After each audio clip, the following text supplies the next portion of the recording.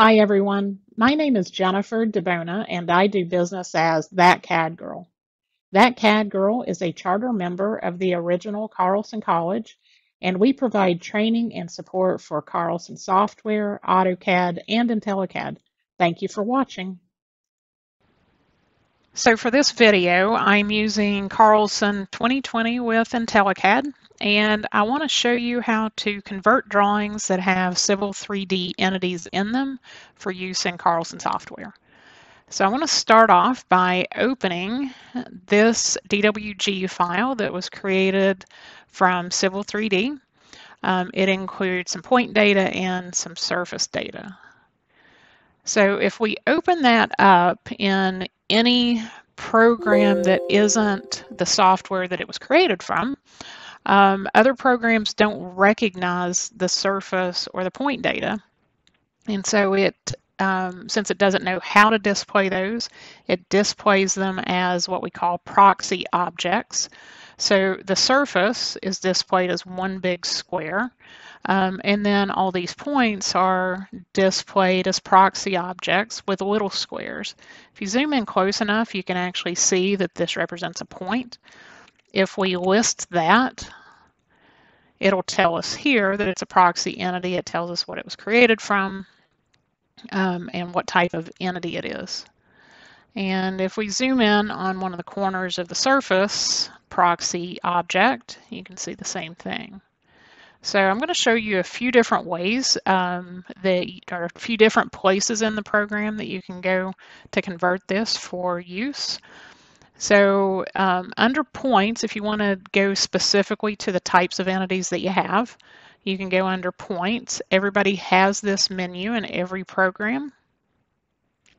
Under convert point format, you can see here that there is a specific command to convert land desktop or Civil 3D entities to Carlson points.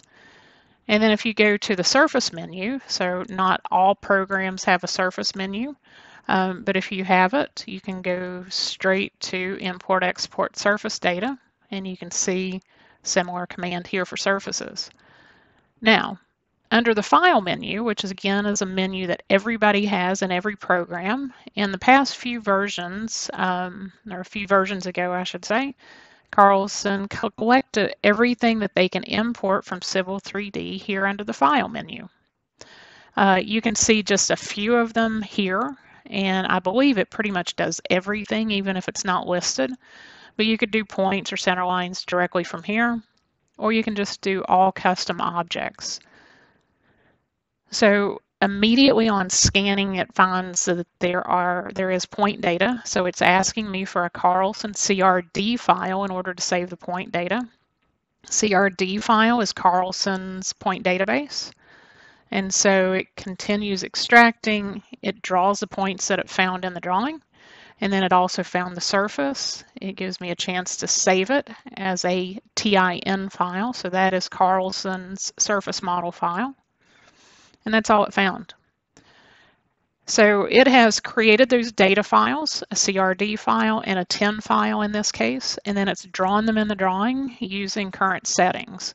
So I can view those. So if I look under points and list points,